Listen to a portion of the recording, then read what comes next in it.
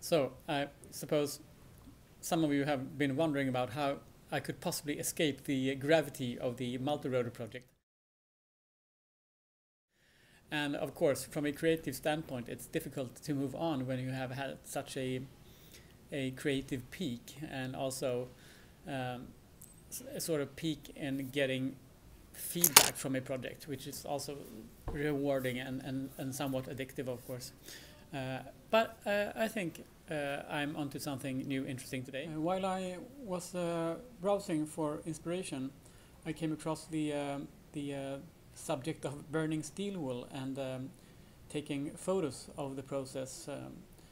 The idea is that you have a bundle of steel wool and you ignite it and you swing it around and you get a massive shower of sparks.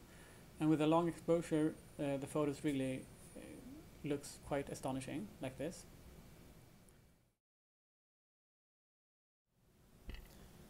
So, by igniting steel wool and forcing air through it, you could really create quite a firework-like display.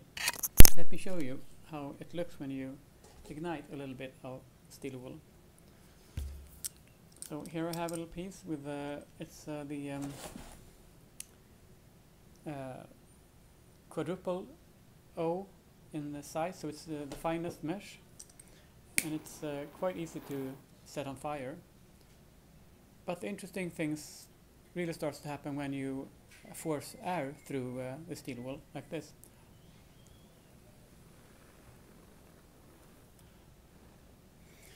So you can accelerate the combustion quite rapidly by forcing air through it. Another great property of the steel wool is that you can actually ignite it with a small current. You simply take a battery and short out the battery against the steel wool, and it ignites.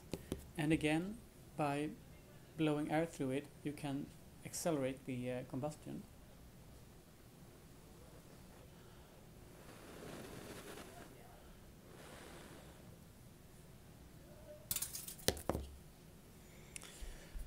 So, with that knowledge, I wanted to try and launch the steel wool in a more traditional manner, so it would look more like an ordinary firework. So I started out in the basement with just the blowgun coupled to my compressor and a battery. Let's check that out.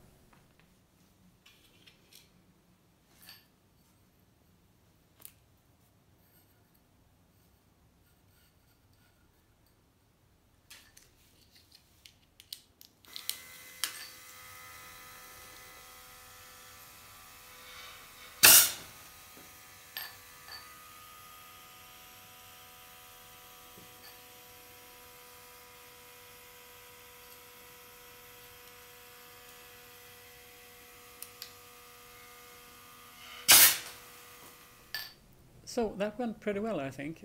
You can prep a tube with the steel wool in one end and ignite it and pre-burn it with the small pre-burner pump, and then you eject it with a forceful blast of air. So now it's just a matter of making a system that can do this for you in a proper sequence, so that you can have multiple shots of sparks in the air. So I started out with trying to build the mechanism for feeding pipes or tubes through a launch system, and that was actually easier than I anticipated. So the first test here is just with a servo tester that is set in the wiper mode, so it turns the servo full left, full right, and just repeatedly do that. It's quite satisfying watching, actually. Have a look.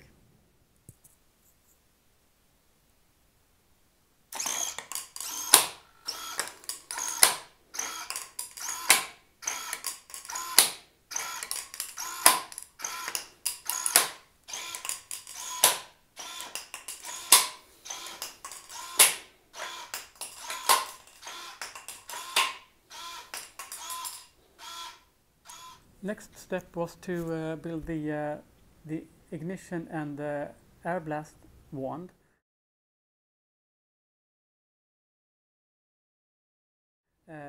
And that was also pretty straightforward, and I mounted it in the launch system. And all I needed now was a microcontroller to control the launch sequence. Since time is critical, I mean, if you left the pre-burner on for too long, you will burn up the steel wool whilst it's still in the ejection tube. So a microcontroller is very important or useful in this build. And I went with a microbit. It's an educational tool for kids, and it works great for this application. It has plenty of in and outs. I use 3 outputs, 2 for servos and 1 for switching on and off the air solenoid valve. I also, just for fun, use the LED display here to make a countdown timer. And this is how the interface when programming this microbit looks like.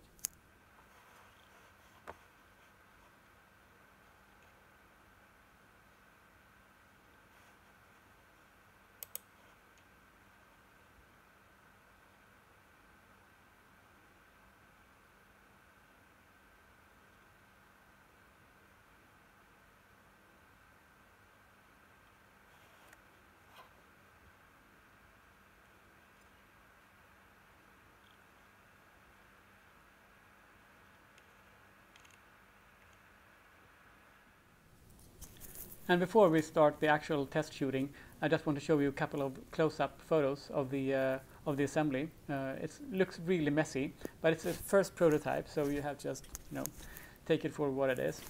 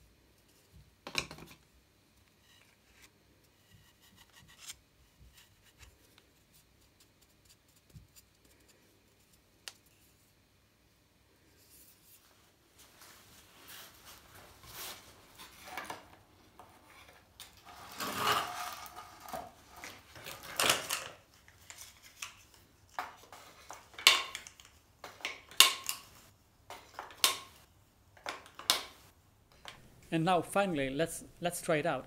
I will start with showing you a clip where the pre-burner pump is turned off. I just want to show you how important the pre-burner is. So the first couple of shots is with the steel wool only ignited and then directly ejected with the air blast. And the following clips have the pre-burn pump turned on, of course. There will also be close-up on the pre-burning system, and I have a slow motion clip as well. And of course, outdoors at night. Enjoy.